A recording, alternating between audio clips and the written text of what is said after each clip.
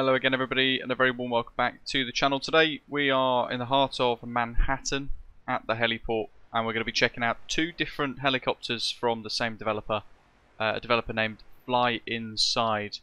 First, ticking off and having a little look at their B206 for Microsoft Flight Simulator as we see it at the moment, and we'll be having a look at their second helicopter, which is available, both of which are payware for the sim, and I'll be sharing my thoughts with you all throughout the video.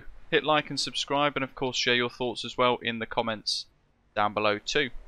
They've used the experience of a real 206 pilot and owner to help generate and create the helicopter, but their previous experience comes from FSX, and there are elements of that which kind of transfer across through to this product in the sim today.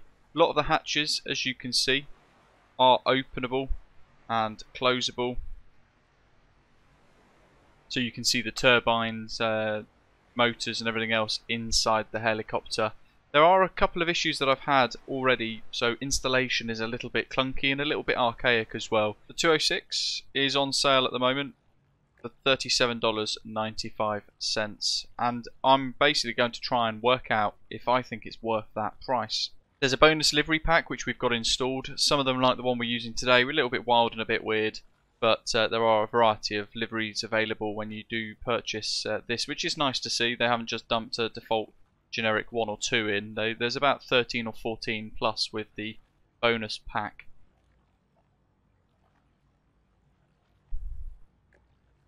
Interior wise, all actually quite nice. Huge windows for good visibility around the helicopter, and the doors of course are animated as well, so you can open and close them. You can head out and close the inspection panels to the helicopter's motor systems and the baggage door.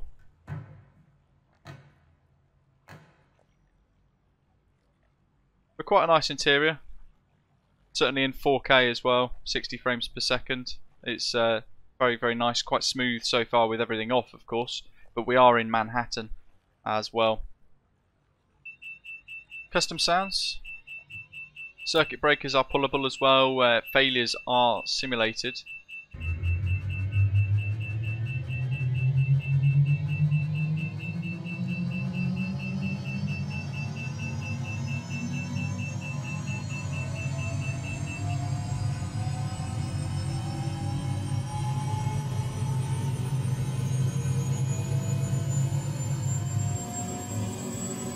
Quite loud from the inside, bassy as well.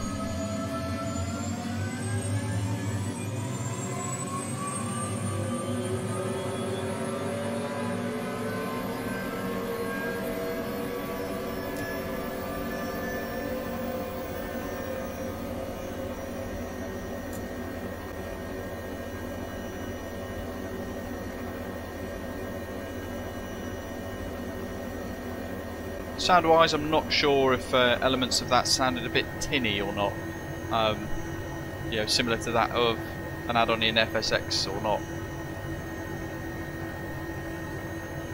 We can pop the landing lights on, pop the strobe lights on, have a look at the emissives, the lights. I'm going to tune the Kennedy VOR, see if it activates. It does.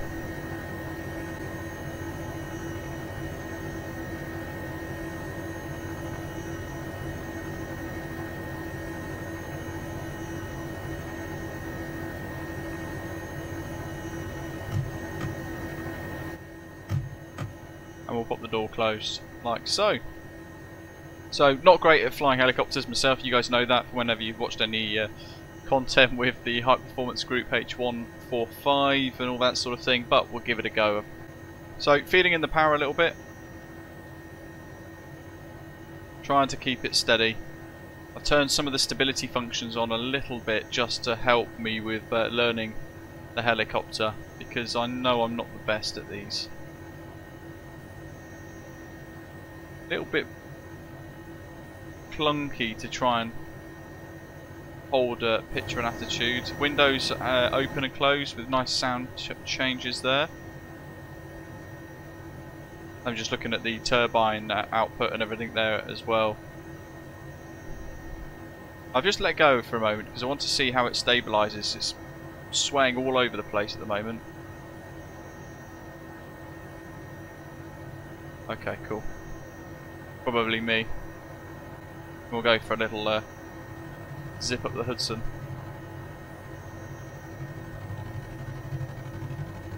Nice changes of sound. 4K BBR materials and textures within the helicopter, which is quite nice.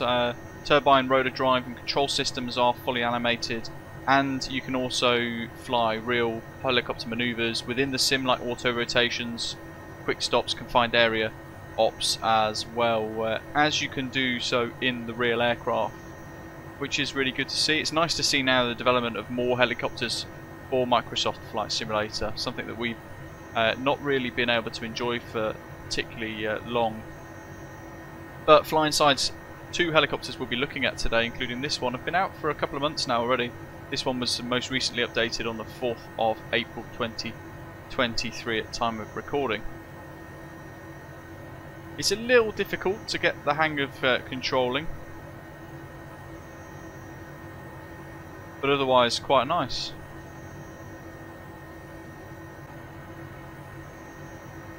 So one thing with this helicopter is it's really difficult to get it to just settle down.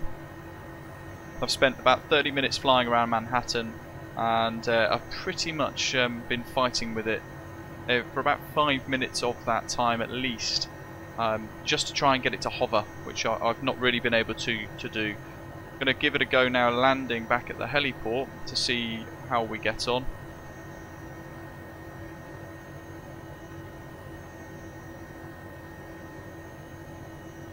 I found even small inputs sometimes at certain power settings gives you that really clunky wobble there. It really throws you off.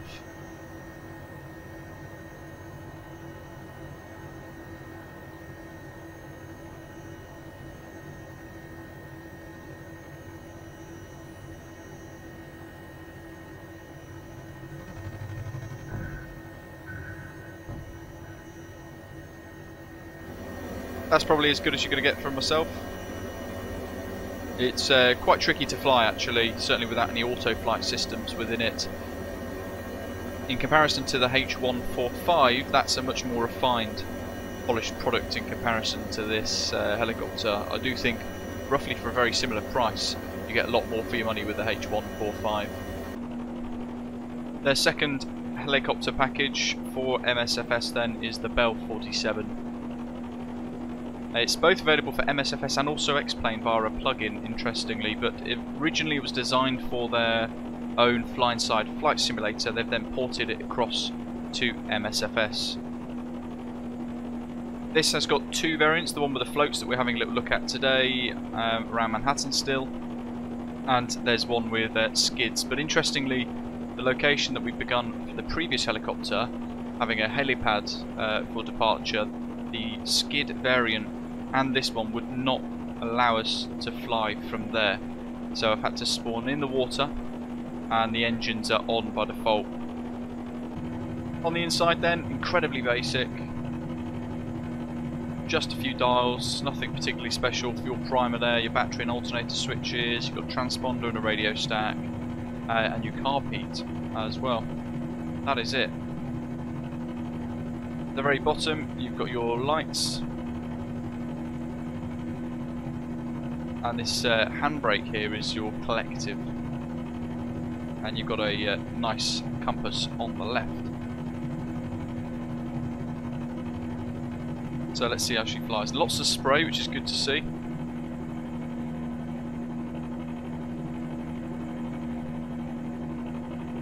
This one feels a little bit more stable than their other helicopter actually so far. I know I've only just taken off. It goes without saying though, it's probably worth mentioning that inside their rather old school looking add-on manager, the FlyInside manager that they have, you can choose different modes of flight. So you can have a realistic flight model, or you can select medium or easy based on your experience levels. The previous helicopter we were trying to fly in realistic mode, this one's in medium mode.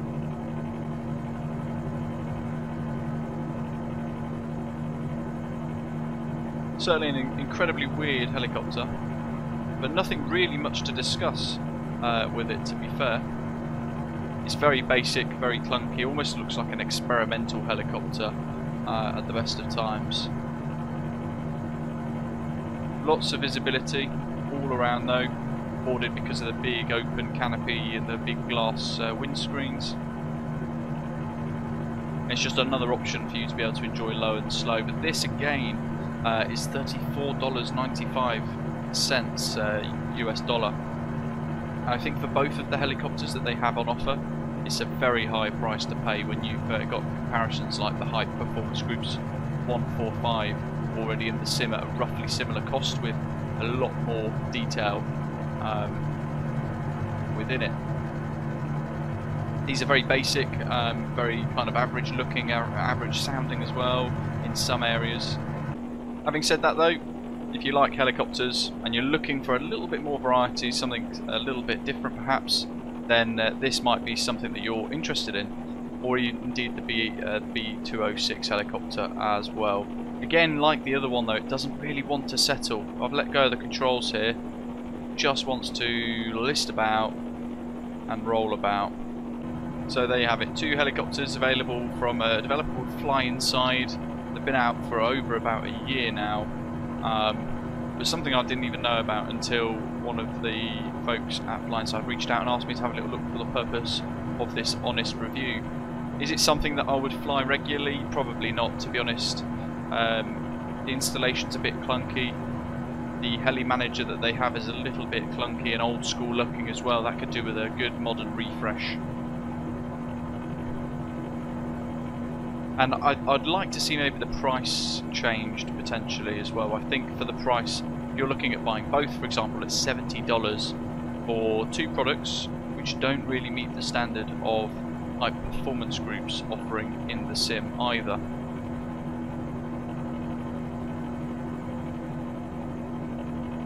Let me know what you think though in the comments below. Share your thoughts. If you've got the helicopters as well, let us know what you think if you've already been flying them for a little while.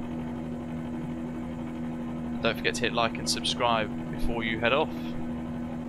In the meantime, as always, thank you very much for flying along. Hope you've enjoyed the video. The links will be in the description down below if you want to have a little look for yourself. And join us for a live stream in the very near future. Take care, thanks for watching.